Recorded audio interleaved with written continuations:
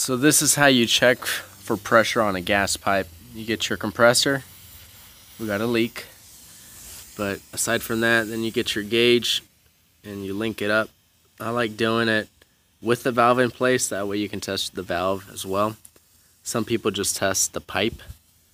But yeah, so we're going to test it with the valve on. So you get it up to 10 pounds or 12 pounds or whatever it is. But let's see what we can get up to.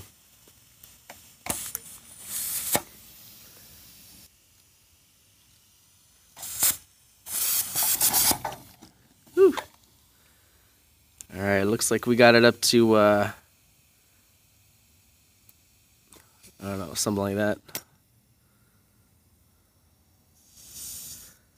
We'll do 13. Actually, we'll do 12.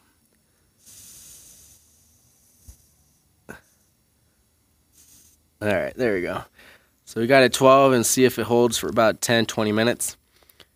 And it should be good to go when the inspection comes in.